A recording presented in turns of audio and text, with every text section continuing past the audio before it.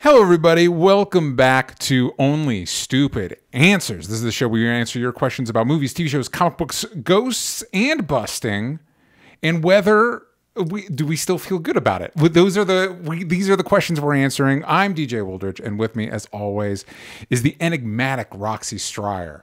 Whoa, you were ready for that one today, DJ. It just popped in my brain. I don't even know if it fits, but it popped in there, and so I went with it. Yeah, how much busting of ghosts are we really talking about today? Not nearly enough, if I can be honest with you. Whoa, baby. Whoa. We will get there. Oh my God, we sure will. But first, for those that don't know, I explained at the top, we talk about pop culture stuff, and we're going to be talking about Ghostbusters Afterlife, the latest attempt to reboot the Ghostbusters franchise. And this one's for the fans, and by the fans, I mean the boys. Anyway, as always, if you want to listen to these episodes early, if you want extra long episodes, or if you want the new Patreon show Spider-Versity, you can do that over at patreon.com/onlystupidanswers. Speaking of, every week we ask you a question, and last week I was out of town, and so the episode we put up was actually the first episode of our Spider-Versity show that I do with Sal from Comic Pop, where we go through, we're going through all the live action Spider-Man movies leading up to Spider-Man No Way Home. And so the question last week is, what is your favorite moment from the first Spider-Man movie? And we can ask these questions on Spotify, where you can answer them. So keep an eye out. Xavier Thomas said, the best part is MJ. I feel that relationship really is the heart of that specific Spider-Man story. Also, DJ, I love Hellbent. Not many comics ... surprise you in the first 2 pages like you did with a horse emoji. Congrats. And if you have read the comic, you know what he's referring to, and you're welcome. I feel bad because I was just going to say that it's funny that his favorite moment is a whole character. Like the whole aspect of the movie is Mary. But now Jane. I can't make fun of this person because then they showed mad support and love. So you all good in the head still. Which by the way, keep an eye out in your email. The emails, all Hellbent has been shipped out at this point. I believe, looking through it, everybody in the States should have gotten their copy. Obviously, international people, it's taken a little bit longer, but you should have tracking numbers in your email. And if there's any issues, feel free to message me through Kickstarter or tweet me or whatever. Also, a bunch of you have been sending pictures of the copies you get, and that's great for a variety of reasons. One, I get to see you celebrating your comic, and two, I know it got there safe. So feel free to do that as well. Elaine Baltazar says, Go Web Go is their favorite scene from the movie. The entire scene of Peter discovering his powers for the first time. That wall crawling scene, iconic. And Chris says, got to be the part during the board meeting where Norman goes through the 5 stages of grief in the span of like 5 seconds. It just shows how good of an actor Willem Dafoe is, which I agree. Roxy, off the top of your head, do you have like a favorite moment from the first Spider-Man movie? No, I'm just thinking about how long it's been since I've watched that first Spider-Man movie. So no, I think my answers would be similar to like whole ass characters. Yes. But yeah, I mean, I can think of favorite moments from Spider-Man movies in general, but you know, I don't know that people trust my taste after my love for Amazing Spider-Man 2. So I don't even know if you all would want to hear some of them. Listen, I will say this, and of course I've only seen each of those Amazing Spider-Man films the one time. Amazing Spider-Man 2 is better than Amazing Spider-Man 1. Thank you so much. Thank you so much. I rewatched it recently and was like, this holds up. This is fantastic. Fantastic. But Roxy, this is a good opportunity for you to rewatch the movies and then listen to me and Sal talk about them. That is a good opportunity. And I like him a lot. When he came on, I was like, oh, this is a good moist little ear boy.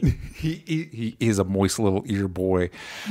So as I talked about at the top of the episode, we're going to be talking about Ghostbusters. But before we do that, because I was out of town last week, Roxy and I did not get an opportunity to talk about the Disney Plus Day event, which seems like it didn't go smoothly. It didn't go like maybe Disney wanted it to go. But again, I wasn't exactly like dialed in at the time. I think my expectations for this were way too high. Were you expecting like a fandom type thing? I think I was. I don't know that I was expecting it to be fandom in the sense that it was going to be 4 hours of nonstop trailer talking. But I do think that I was expecting like a good amount of trailers, not just teasers, like some new announcements that I wasn't expecting. I mean, we did get things that I really like outside of Marvel Star Wars verse, like Proud Family was one of my favorite TV shows growing up. So like announcements like that got me legit stoked, but are kind of getting buried because that's not the typical nerddom. So that's not the thing people are talking about.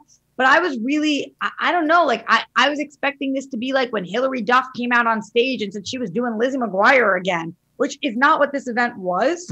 So I don't know why I thought that would be what we got. But because of that, I was incredibly underwhelmed.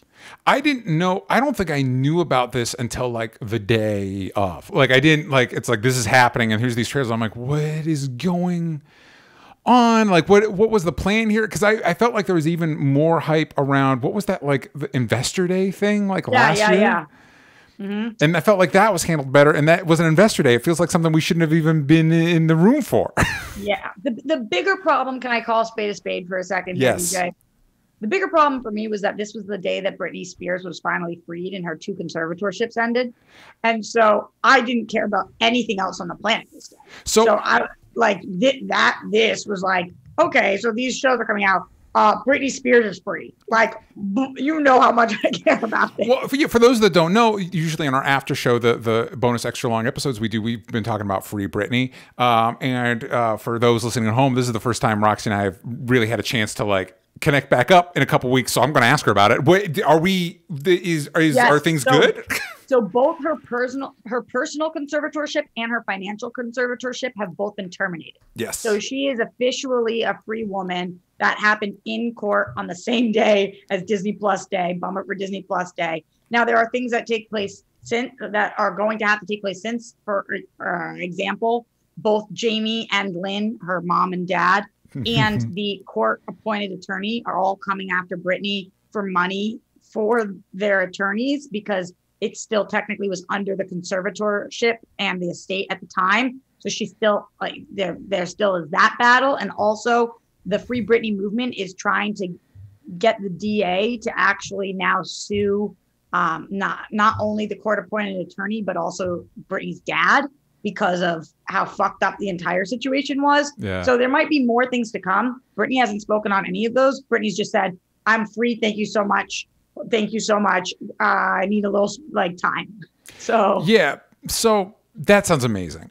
Yeah. What do you think the half-life is for me feeling sad about this? Like, how long do I have to be excited about this before something, is that just me? Does it feel like too very easy? Short amount of time. No, it's a very short amount of time. I mean, it's not too easy because it's 13 years. True. So it's like, but it is easy. It is too easy in the sense that it's like, there's another shoe that's going to drop at some point here. There's no way that there's not going to be another lawsuit at some point or something goes wrong with Britney. I don't put that out in the universe because I wish that. You know that I am a diehard Britney stan, but somebody who has not had to make decisions for herself or not been able to make decisions for herself for 13 years, the chances that that person makes all of the right choices moving forward,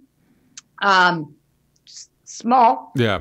So, but her choices to make. That's the whole fucking point. 100%. So I think that this will not be the last we hear of this. And if she does step in it and make a poor choice, whether or not things revert or custody is tried to get taken or conservatorship is tried to any of those things, we will see. But as of now, the fact that she even is allowed to take out her IUD, she made that point, but she said she was doing that so she could get pregnant because she wants to do that. These are things that holy shit, that's huge. That's huge that she's allowed to have ownership over her own body again. So big win.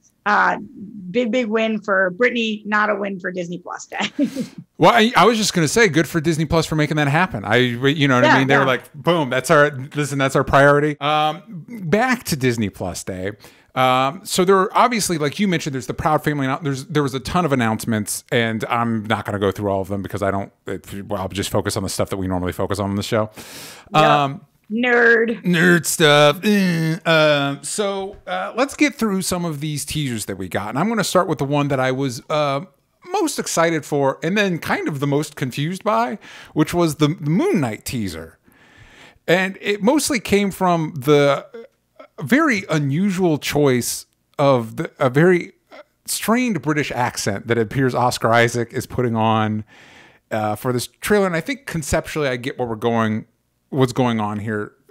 In the comics, Moon Knight has multiple personalities. And so I think what we're doing here is this is not necessarily Mark Spector's voice. This isn't necessarily Oscar Isaac's voice for most of it, but one of the personalities has this very strange British accent, and they're using that as a contrast for what is the Moon Knight voice or the Khonshu voice, which is the Egyptian god that gives him powers. Moon Knight's origins complicated, and that's what we're creating, that contrast. But it was baffling. It was like, why? This is the first thing. Who okayed this? Yeah. So DJ, a lot of the internet was talking about this, and the question that I had, that I'm sure you had, is why was this the choice of what they wanted to show us? Like for Moon Knight, why was that the decision that was made? Not the decision in the show, but the decision for the teaser that they specifically are showing us. Do you think it was like to get us prepared so that there wouldn't be backlash when you saw it? Or what do you think actually was the thought process? I mean, that makes sense. It reminded me a lot. It reminded me a lot of like Rami Malek from the Bohemian Rhapsody movie. Yeah. It just felt like it's like, oh, that's a real actorly choice. Like that's a real, like, wanting to make an impression. I don't know. The idea of maybe, I feel like the answer is they had to think it was cool, right? Everybody, because I think if you're there and you're filming and that accent happens and you're not on set being like, yeah, that's what we want. You're like, hey man, let's not do that. Let's change that. Sure. I don't know. I also, if this was the way this was shot was very dark. Yes. I don't mean dark as in like mood wise. I mean dark as in like when I had a hard time seeing in Game of Thrones. Yes. And I would be like, what's happening in the battle? And screaming at my television like I was an old woman. I'd be like, I can't see it. So I do get a little nervous with the way that 2021 shows are shot sometimes, especially when we're trying to show that something is dark in tone, that we show that it's dark in frame. Yeah. And I'm like, also, the way that this is shot is very much so kind of like a horror. Which is interesting. We get, I don't remember when this happened. There was the announcement that Gael Garcia Bernal is playing. I don't know if it's confirmed, but it's basically he's playing Werewolf by Night in a Halloween special they're doing. Of course, we're getting Blade. Since our last episode talking about Eternals, we had confirmation that apparently that was Mahershala Ali at the end of Eternals. And so I'm wondering if they're kind of, Moon Knight first appeared in the Werewolf by Night comic as like a one-off villain, and then he became popular and got his own comic. So I'm wondering if we're kind of positioning him more in a horror aspect. I will say Moon Knight is one of my favorite Marvel characters. I know. And Oscar Isaac is an actor I really like. And this trailer made me very nervous for the show. Yeah, I feel like you were so stoked on this. The fact that you kept telling me like Moon Knight, Moon Knight, Moon Knight. And then also, correct me if I'm wrong, but is Moon Knight Jewish? He is very he's very supposed to be. He's the son of a rabbi. Yeah, right. So that when I think you told me that, and I was like, didn't know that much about Moon Knight, and since I've looked it further into it, I was like more excited about this show. And then I saw this and I was like, from what I had heard about Moon Knight from you and from looking into Moon Knight, this trailer didn't match what I thought it was going to be. Doesn't mean that's a bad thing, but just I wasn't like, oh yeah, that checks out. I was like, oh, those are choices that are being made that are either going to really work or not. Yes. There's one way or the other. Yeah. We'll see. I will kind of say that was my general. It's funny how like excited I was for shows like Moon Knight and She-Hulk and Miss Marvel, and then I saw the trailers and I'm like, okay. Well, can we talk about the She-Hulk trailer? Let's talk about the She-Hulk trailer. Trailer is not the right word. Teaser. This is a teaser in the truest sense. Yes. How did you feel about this She-Hulk teaser? Well, I immediately got excited the second I saw Tatiana Maslany because I like her a lot as an actress. And I do hope, since she played multiple characters in Orphan Black, it's like I hope Oscar Isaac sat down with her, since they're now both in the Marvel family. Like, you're playing multiple personalities. Talk to Tatiana Maslany. She knows how to do it. She's got that dialed in. And I, you know what? It left me with like no impression. Like I was like, okay, a She-Hulk show. I don't know. She says she's a lawyer. There's that weird scene where she like talks to camera, which is something She-Hulk breaks the fourth wall, but it doesn't look like it's Deadpool fourth wall breaking. It looks like they're shooting like a TV ad. Like I didn't know what to feel about it. How did you think she looked? With a brief hint of She-Hulk. Yeah. It looked like TV CGI. Yeah. I'm still really excited for the show, but part of me is starting to wonder, with all of these little teasers and all these shows coming out, are they pumping content out too fast? And are they going to slip? Are they going to slip up? Yes, that is a good question to have. Mostly because of the scripts, not even because of the editing or the CG, but like mostly story wise, I'm like, okay, they have their work cut out for them. Obviously, every room's a different writer's room, so it's not like you're like all trying to do one thing at once. But with all these teasers, and it was like, let's show you what we have to for this day, get all the teasers in. And I was just like, some of these added no value, and I almost wonder if it was worse off for showing them. Agreed. Which sounds very negative, and I don't mean it that way, because every one of these shows could still knock it out of the park. I didn't watch one of these thinking like, that 100% is going to suck. I know it. Yeah. I didn't feel that way, but I was just like, honestly, I watched them each several times and was like, okay. And I think also we're used to seeing a Marvel trailer and having feelings about it. And so the fact that it's kind of like, well, all right. You know what I mean? It's like, I think it adds, and because there's so many of these trailers came out at once and we've got so much content, I think that's a very valid question.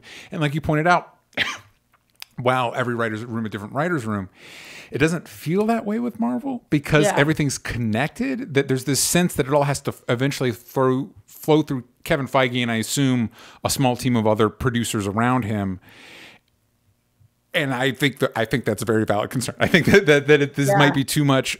We also got Miss Marvel, which the one thing I'll give this Miss Marvel trailer is it does look like it's targeting a different audience than the other Marvel shows, which I think is smart. I think it's like, if you're pumping out this much content, it shouldn't be for everybody. So this looks like it's more targeting the Mighty Ducks crowd as opposed to like the me's of the world, which I think is really cool. I know we haven't had a chance to talk about it based on like teaser images and stuff like that. It looks like they might be changing her powers a little bit in the comics. She's stretchy powers. She's basically has Mr. Fantastic powers, and the fact that they're making a Fantastic Four movie, it kind of makes sense that like, hey, let's switch it up. Let's make her, it looks like her powers are more energy based. She's still making elongated versions of her limbs, but with energy. And that's more in line with Captain Marvel's abilities.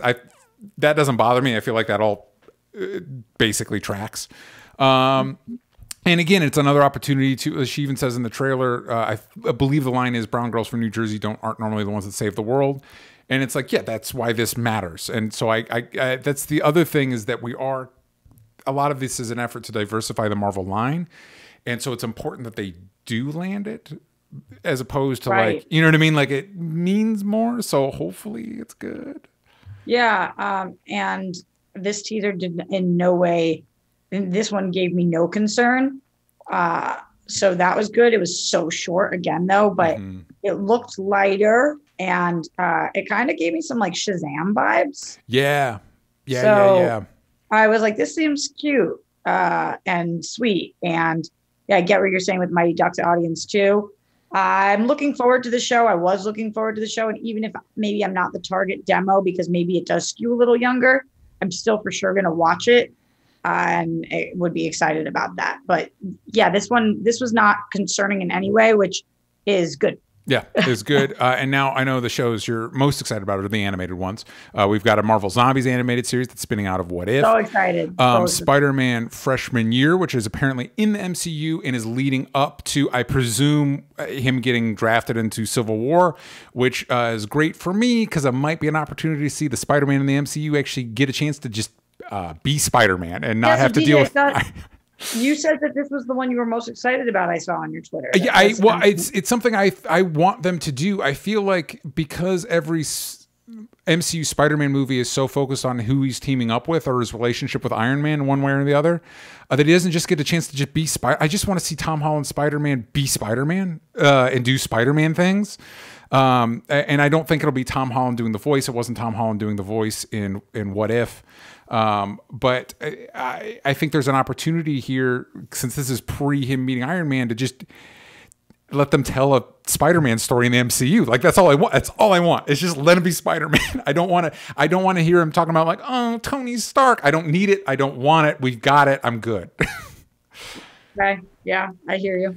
And I just feel like the animation is the loophole they have to not have to deal with Sony. You know what I mean? Like, I feel like, so it's as cool as it would be, I would love a live action Spider-Man show on Disney Plus starring Tom Holland. I don't think that's in the cards. So I'll take what I can get. Everybody was excited about X-Men 97, the return of that. And I didn't know how to break it to everybody that I don't know if that show is as good as everybody remembers it being. Maybe this will be better than though, DJ. Maybe as well. We're going to talk about Ghostbusters Afterlife. I do think we're culturally doing ourselves a disservice by focusing so hard on the past. Like, we got a lot of, I know the future doesn't look great right now, but let's look forward a little bit. Anyway, and then we also got Agatha House of Harkness. I'm just really confused on why this show is the show that I don't know. Because we didn't have enough shows, Roxy. We only have 50 live action Marvel shows coming out. We needed 51. Yeah, I said this when they announced the spinoff with her. I don't understand. I love Catherine Hahn like the next person. Yes.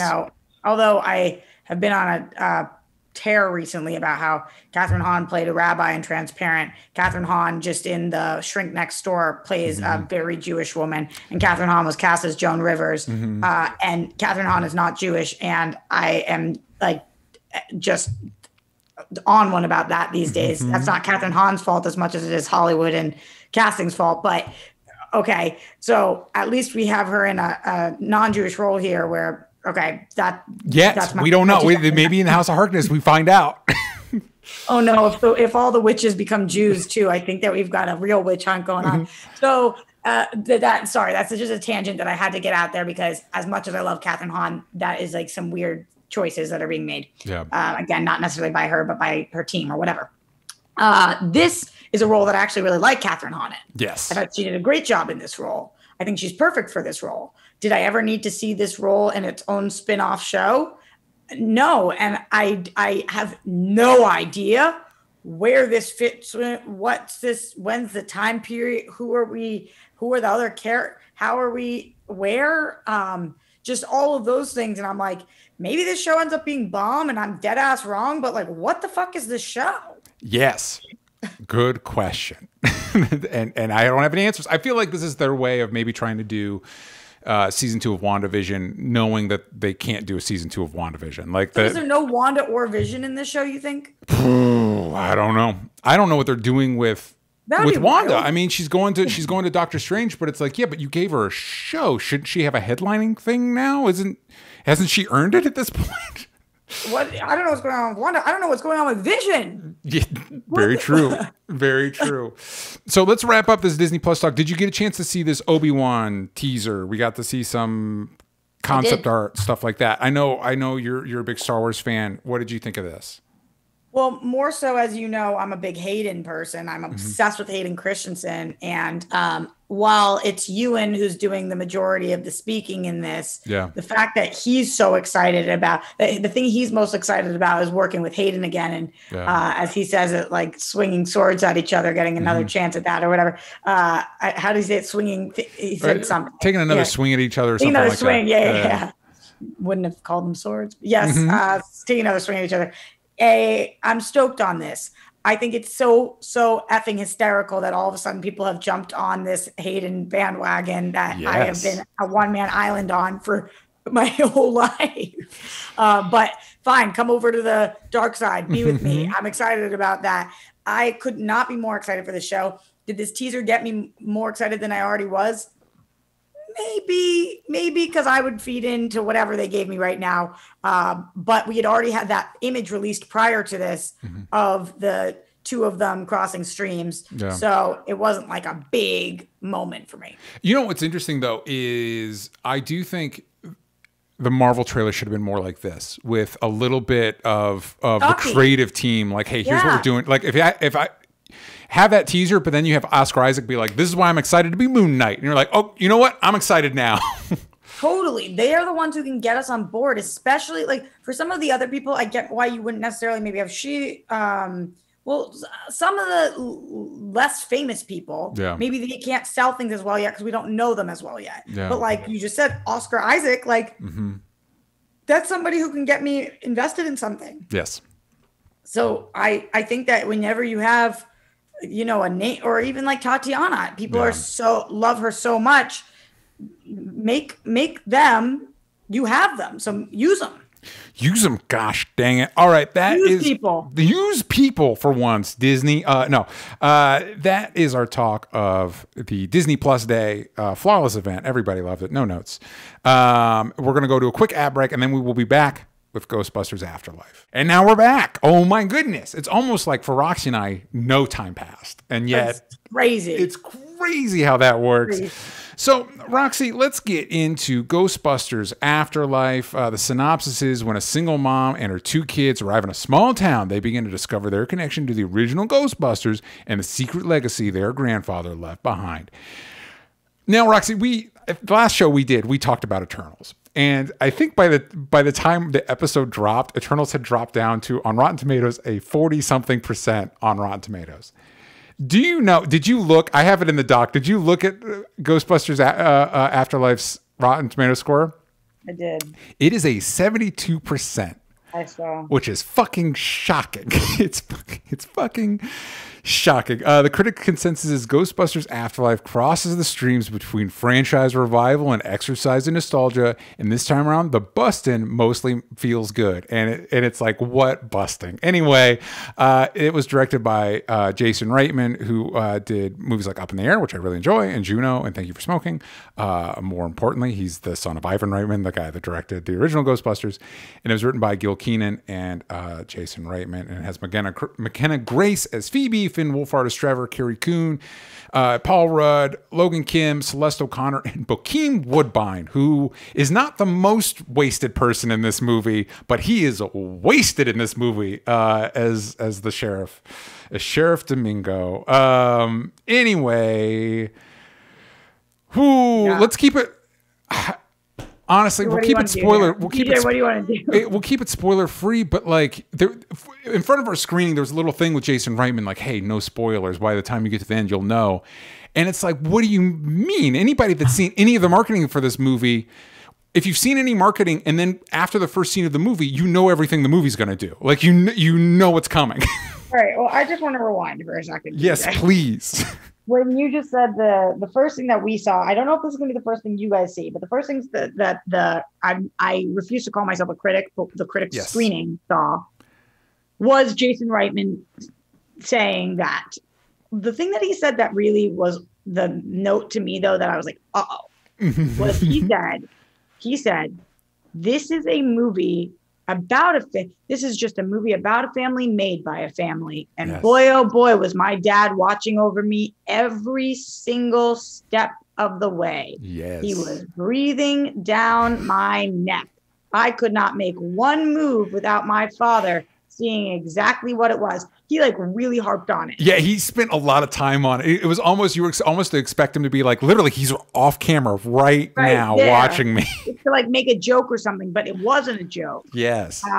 And, you know, you can't really market yourself. Like how you, DJ, you and I are both aspiring filmmakers, whatever you want to call us.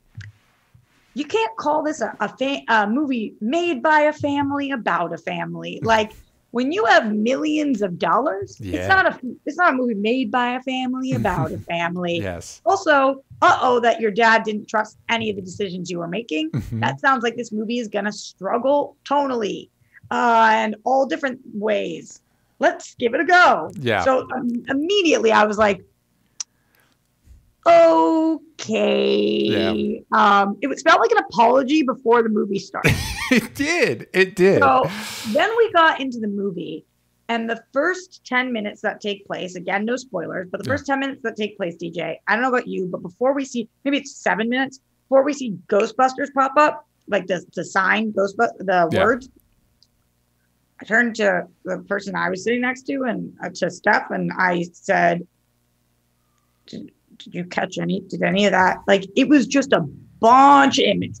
Like, boom, boom, boom, boom, boom. And I was like, okay, they're really going to throw us in there and say nothing, but this seems to have a weird editing problem. But then the next hour was so ungodly slow. Yeah, I came out of this movie, it's like, wow, that movie felt longer than Dune. It felt so long. Then we spend an hour, and I really don't think this is a spoiler, doing nothing that the title of the movie would state that we're doing. Yes. An hour on that. The good news about this movie is that the actors are very talented. If you ask me for a few of my favorite working actors right now, as you know, I am a diehard Carrie Coon fan. She's great. I am obsessed with her. I think she is, not only do I think that she should have won for Leftovers and Fargo, but I think that she should be a household name. Like, this woman is a fucking incredible. But then, what is McKenna's name? McKenna Grace. She played Phoebe. McKenna Grace. So I was like, why am I recognizing her so much? And Steph was like, oh, because you like that movie, The Gifted, with Chris Evans years ago. Yeah. And I was like, no, it's not from that, though. She was in Handmaid's Tale this past season. Oh, dang. And she is fucking phenomenal in the show. She is phenomenal in the show. And I was like, this little kid can act. Yeah. Like, holy shit. This girl can act her face off. So was it this season, or what season was it in? All the Handmaid's Tale things are running together. Yeah, but she was also in, she played young Tanya and I, Tanya. Yes. I want to say she played young Carol in Captain Marvel. She was in the first season of Haunting of Hill House. Like, basically, if you've seen something with a precocious little blonde girl in it in the past, 5 years, it was probably McKenna Grace. Yeah, it was Esther Keys. That's the name of the character, and it was this season. She is so fucking heartbreaking. She looks completely different in the show, but watching her character on Handmaid's Tale, this actress is incredible. Yeah. So luckily, the actors were really good. All the actors, Paul Rudd, they cast really good people. Yeah. Oh, no. Can you see me? Yeah, I can see you, but you froze. I'm frozen? Oh, can you hear me? I can hear you. Oh, no. Hold on, DJ. Hold on, DJ. I'm holding on. My camera overheated. Hopefully it just turns right back on. You're good. You're good. Okay. I think McKenna Grace is everything. That's the whole point of that I think she is phenomenal. So the actors are good, but boy, oh boy, could I not get enough snacks during this part. I was like, need stimulation. Well, and it's tough to, you mentioned the whole, the Jason talking about his dad, but the other concern thing is when you're like, man, this Ghostbusters movie is about family. And it's like, that doesn't seem tonally in line with Ghostbusters at all, which it's not. I know a lot of people are like, why is it on a farm? Why is it in New York? And it's like, none of that really matters. Like, I think you should do it. It was weird, the things they decided to keep and treat sacred and the things that they did away with. It was almost like all the artifacts, like every piece of junk a Ghostbuster has ever touched was treated as if you were opening the Ark of the Covenant. Like, it was treated like the holy fucking grail. Yeah. But all the tone, the characterization, the themes, and none of that it was kept. And it's like, that's wrong. That's like I'm on record as not being the biggest Last Jedi fan. But one of the instincts Rian Johnson had that I think was really smart is when what's her face, Rey, hands Luke the lightsaber and he's like, fuck this, and he throws it away. It's like, yeah, that's because that stuff is stuff. It doesn't matter. That's not why you don't care about this. You might remember the stuff, the logo, the car, all that stuff's cool, but that's not why you loved it. You know what I mean? Why you loved it was the and of course you can create new characters, but the general ambiance, tone. If I were to describe Ghostbusters as anything, like one word, it's irreverent. And that is, this movie does a complete 180 and is incredibly reverent to so many things. But it's also weird. Like, I don't know who this, I've been trying to Roxy to figure out who this movie's for. I think kids. Well, so here's my thought. I don't know. It's a little slow for kids, but I think you might be right. I also think it might be for somebody who watched Ghostbusters when they were 8 and then got in a horrific car accident and went into a coma and has been in a coma for however many years. And now they've woken up. But they're in their brain, they're still 8, and they remember the stuff in Ghostbusters. They don't remember much, but whatever. And then they see this, and they're like, "Oh yeah, Ghostbusters!" Because it doesn't feel like Ghostbusters. But even they would be bummed to see it's not in New York. I mean, it's true. That's true. Yeah. Bizarrely, and also I feel like DJ, there were some things in the script that didn't make sense to me, and I was like, "How did that get past somebody?" For example, hope this is a minor, not even a spoiler, but a line. Yeah. At one point, we find out that one of the characters is 15 years old. Yes. Okay. Yes. But at another point, we hear that he's failed his driver's test 3 times. Yes. You don't take a driver's test at that point. Mm-hmm. Like you're 15. So that doesn't even make sense that then that would be. Or like, the way that we get to where we get to, the way that we get to the house that we get to, all of those things that are taking place, I'm like, well, that doesn't make any sense, or that wouldn't happen with a kid. You can't just put your kids you can't just go to a place with you don't know has electricity. Like there's just so many things that take place in the first 10 minutes of the movie that I'm like, this is asking us to suspend our disbelief in a way that I'm willing to do for there being ghosts, but I'm not willing to do when you're trying to show me that this is the real world about real families. Well, and speaking of that, a couple other things. You're right with the suspension of disbelief. One of them is everybody talks as if the Ghostbusters are like a myth or like bogus. It's like a giant marshmallow. Not only that, not just the giant marshmallow person marched down Main Street in New York. The Statue of Liberty in Ghostbusters 2, like, everybody should know there's fucking ghosts. Like, why are we talking as if ghosts aren't real? In this, they're talking about the 80s as if it's the 1680s. Yeah, as if it's a whole nother century. But then we see that they have YouTube. So it's like... And they're able to bring it up. And also, Paul Rudd is a summer school teacher, but also a seismologist. Right. And like, I expected another shoe to drop there. Like, well, I'm not actually. No, I guess he's just a seismologist. It's like, what are you doing here? The truth is, though, about all of these things, DJ. Yes. Every single thing you just said, everything that I just pointed out, I would be okay with 100% of that stuff if this was fun. If it was fun, I would just be like, all right, he's a seismologist and a teacher. Yeah. All right, the kid was 15. He failed the driver's test. Okay, all that. Like, I wouldn't give a flying F, because if it's fun, and then it's Ghostbusters. Yes. But it dragged so hard that it was like the only moments of levity are when McKenna's making her jokes, and I'm like, that was a cute little line. For 1 second, I'm smiling. But it was so draggy that I was like, bummer, this isn't fun. And it's not making sense. Yeah, and it just feels like, because you're right, it feels like for the most of the movie, it's less of a reboot of Ghostbusters and more of like, it reminded me a lot of like those Amblin knockoff movies in the 90s that were trying to like ape E.T.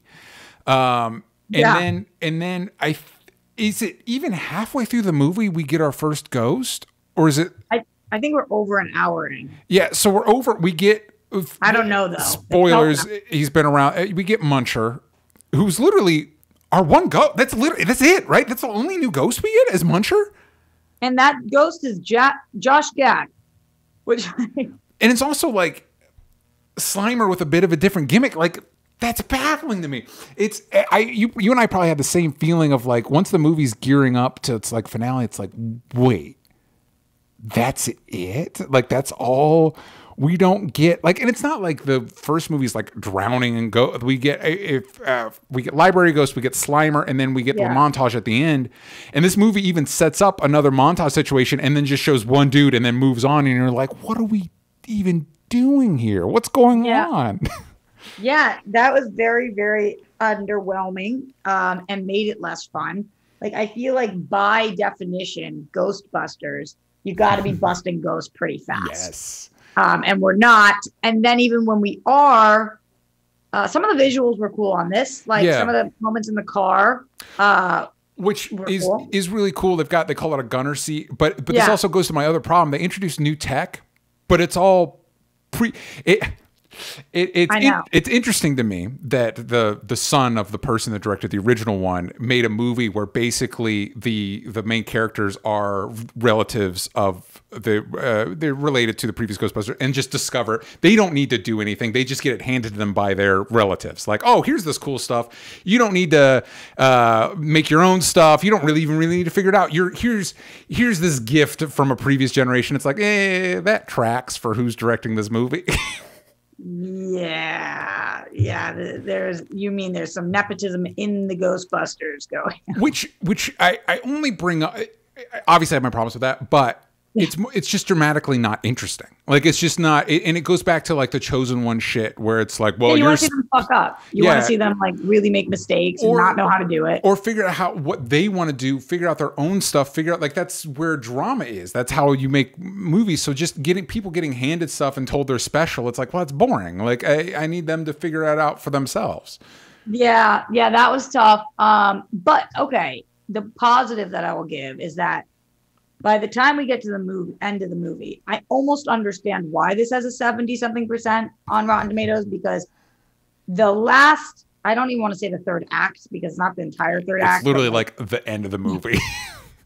The end of the movie, to me, fucking rocked. And I don't care whether it rocked, because no matter what, that would rock for me. Mm-hmm. There was also some like sentimental parts of it, and I was so into the last 7 minutes of the movie that I almost forgot how much I really didn't enjoy the other 4 hours of the movie. Yes.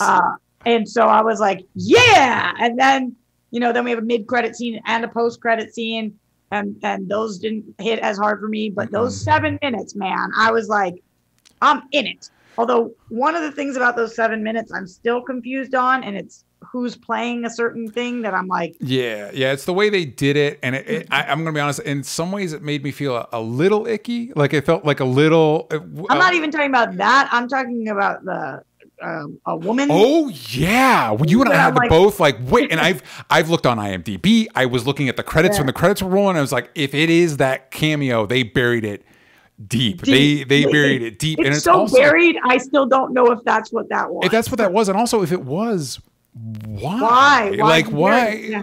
Because so again, this is no spoilers. Although I think anybody that's seen any of the marketing of this movie will know what we're talking about. I agree with you about the end, in that at the very end, suddenly it feels like Ghostbusters. Like, it's like, oh, this is what I've been waiting for 2 hours. What are you doing? And so and you'll know why. The very, very light spoilers, I feel like, again, if you've seen the marketing, but if you don't want to know, skip ahead. The bad guy is the same bad guy from the first movie, and that made parts of this movie, when we're going through literally the exact same exposition from the first Ghostbusters, it's like, I know. Like, I know.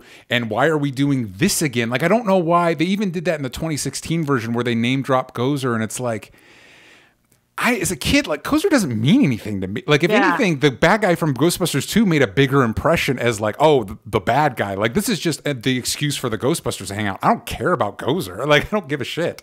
Do something new and different. I don't, you know what I mean? Anyway, real quick, before we go, let's answer some questions. That's what we do here. We answer questions. We got Kevin here. On a scale of healthy night out to becoming a ghost the next morning, how much nostalgia is in it if you made a drinking game out of this movie? Oh, well, Jason Reitman beforehand says, this is an Easter egg hunt for you guys who are the real fans. Ugh.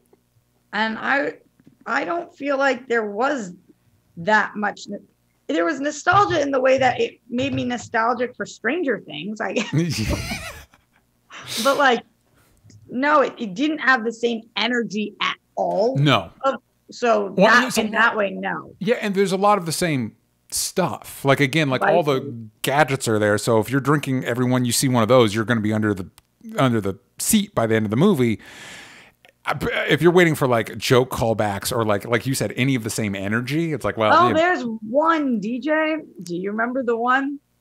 Oh my God. Oh my God. Is it, is it, does it involve, is that what we're talking about? 100%. That's what I'm talking about. Fuck that. I fucking hated that. I literally out loud go, no. You know, I gotta say, it's incredible because Jake Hefner says a most common critique I've read about Afterlife is that it does the same thing Force Awakens did, which is the same story beats in a new wrapper. Without meaning to sound like a dick, is this laziness on the studio's part or a lack of faith in the IP itself? Should the studio have played it safe like that, or should they have taken chances? And before we answer that question, I will say this: I got mad Force Awakens vibes from like literally down to like the way we reveal the Millennium Falcon and that to the way we reveal the car in this. It's like they're doing the same thing, except it works better with Star. Like that's what Star Wars is, a studio block. It was like the proto studio blockbuster. Like doing that for like that and Jurassic World. However I feel about those movies, that works better for them. That's not what Ghostbusters is. Like that's not what it's ever really been. I know we have mad nostalgia for it, but it's kind of like a Shaggy Dog comedy. Like it's not. Yeah. It's not. It has the big stuff in it, but that's not. In a way, the 2016 movie had its problems, but that was more spiritually true to the movie than this one is. I feel like.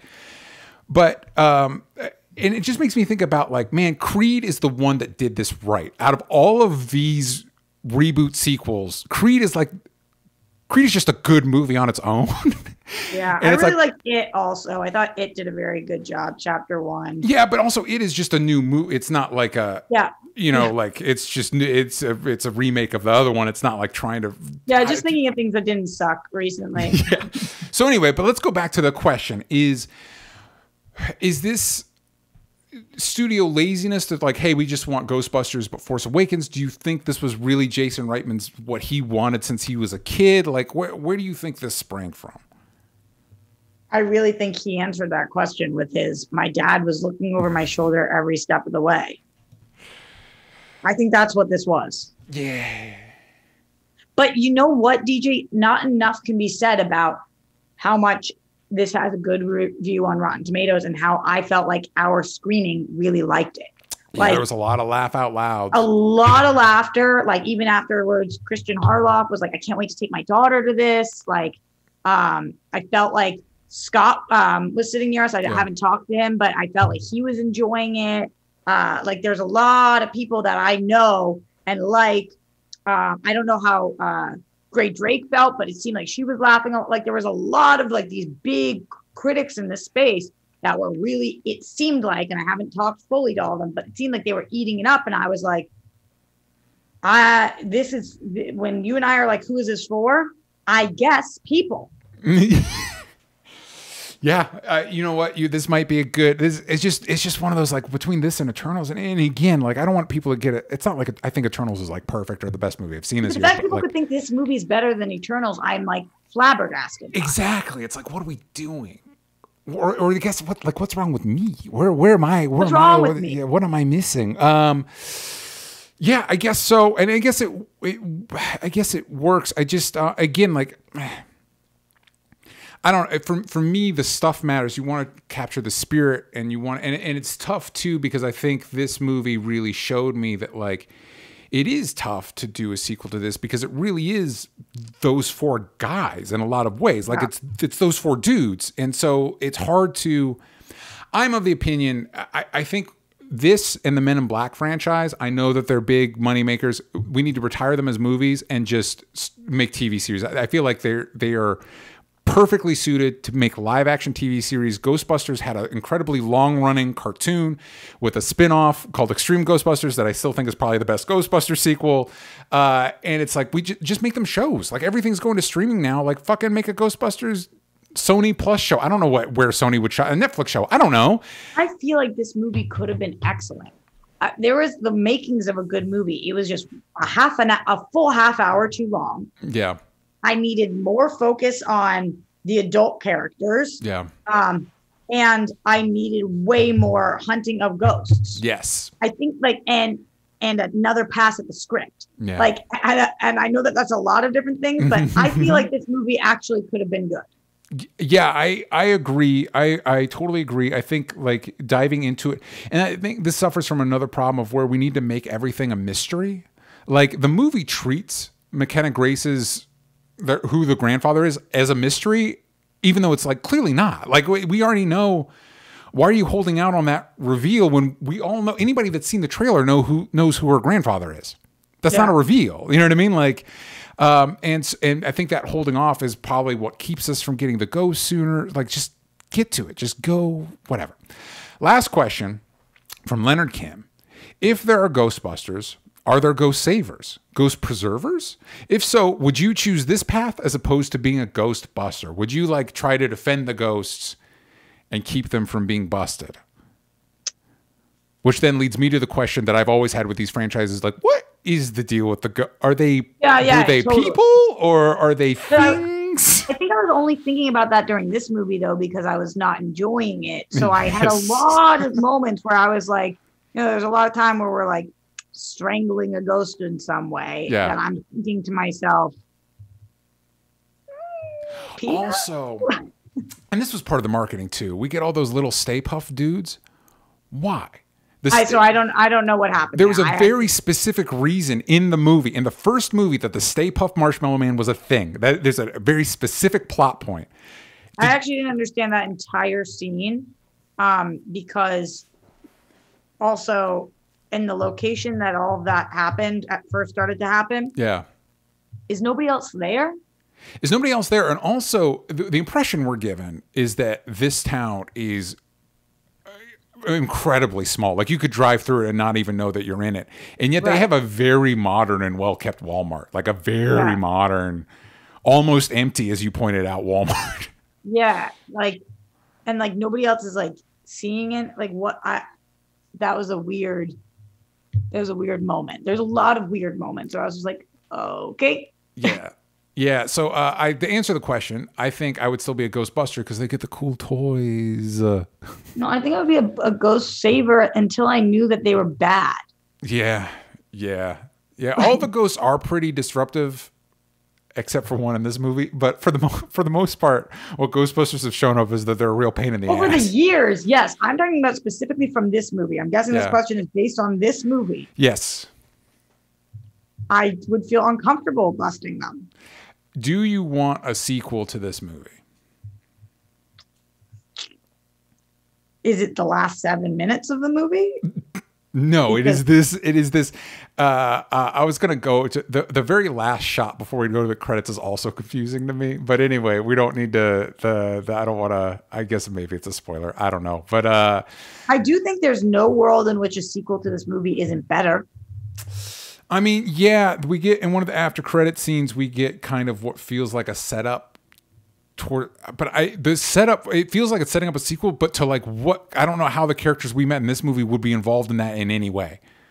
What part of the country was that in? They said Oklahoma, I feel like. Okay. They mentioned, the problem is they mentioned a couple places when it came to earthquakes, and I couldn't sure. It was like, are we mentioning a different place, or are we mentioning where we are? This place, yeah, with the seismic, yeah. All right. Well, those are our thoughts on Ghostbusters. And I know I've seen a lot. I posted my opinions. I've seen some people like, well, better than the 2016 one. I am actually not completely sure that is the case. Also, is that like how we have to judge all movies? Yeah, good point. Yeah, great point. Like, it's not like your post said, I liked this a lot better than the 2016. Like, yeah. I don't understand why that's what we have to compare it to. We can't just say whether it was good or not good. Yeah. I think if you were like, hey, which one of these would you rather rewatch? I was like, well, I think I'd had more fun watching the 2016 one. If nothing else, there's more ghosts and there's more jokes that land. So anyway, Roxy, before we go, remind the kids at home where they can find you and what you're up to. Everywhere at Roxy Stryer, and be on the lookout. We are dropping our World Girls Calendar Volume 2 very soon. It has some incredibly wild shoots in it. We have a theme for this year that you guys will be able to see. But if you want to know more about that, then you can follow us and watch our show, youtube.com/TheWorldGirls. Please do yourself a favor and go check that out. You can find me everywhere that matters at DJ Talks Trash. You can find the show everywhere that matters at Only Stupid Answers, but on Twitter. You got the values from stupid. Thank you for listening to the show. Please, if you want more content like this, you can go to patreon.com/onlystupidanswers, where we also have our Patreon exclusive show, Spider-Versity. Go check that out. And we will see you all next time. Bye, everybody.